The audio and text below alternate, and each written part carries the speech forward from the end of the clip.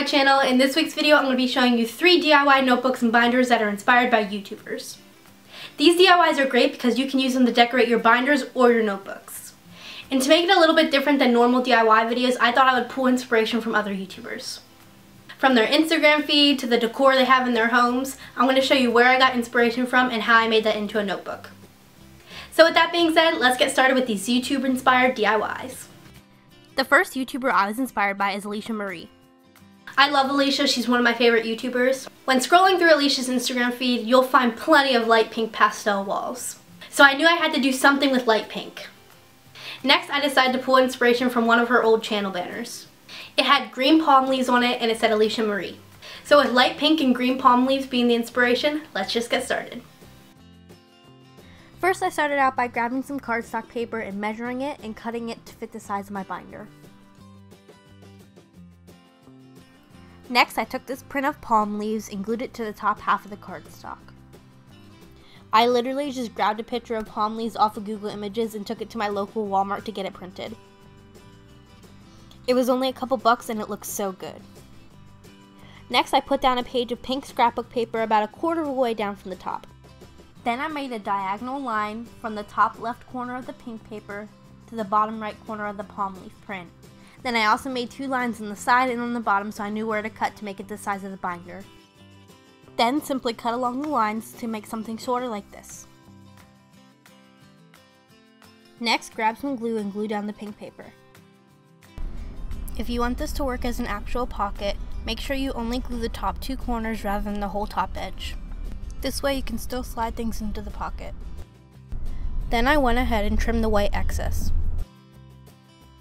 Next, I spelled out my class subject using some white stickers. Then all you gotta do is slip it into the front of your binder and then you have a super cute Alisha inspired binder. The next YouTuber I was inspired by is LaurDIY. I feel like you can't make a DIY video and not be inspired by Lauren. She's known as the DIY queen here on YouTube, so she had to be included in this video. In a lot of her videos, Lauren uses watercolors to make beautiful designs. So I thought I would give it a shot in this video.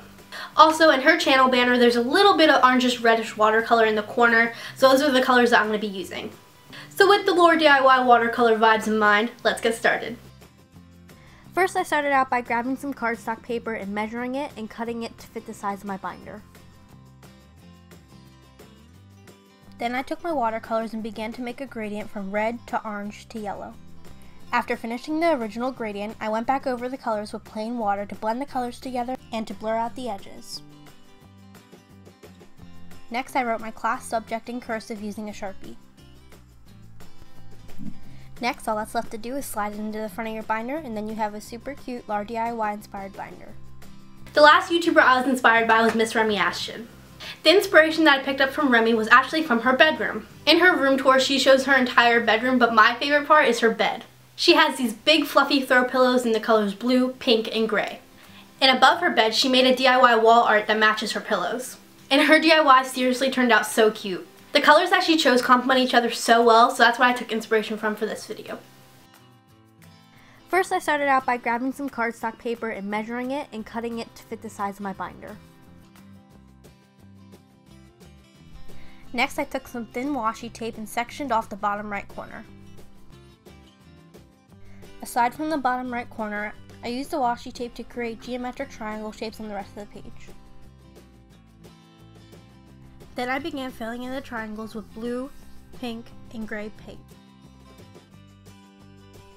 Once the triangles were all painted and dried, I peeled off the washi tape to reveal the clean white lines, which was super satisfying, by the way. Then I wrote my class subject using a black Sharpie and then filled it in with a gray Sharpie. Then of course all there's left to do is slip it into the front of the binder and then you have a binder inspired by MissRemiAshten. And of course, if you want to make any of these designs into a notebook, all you have to do is cut it down to size and then glue it onto the cover.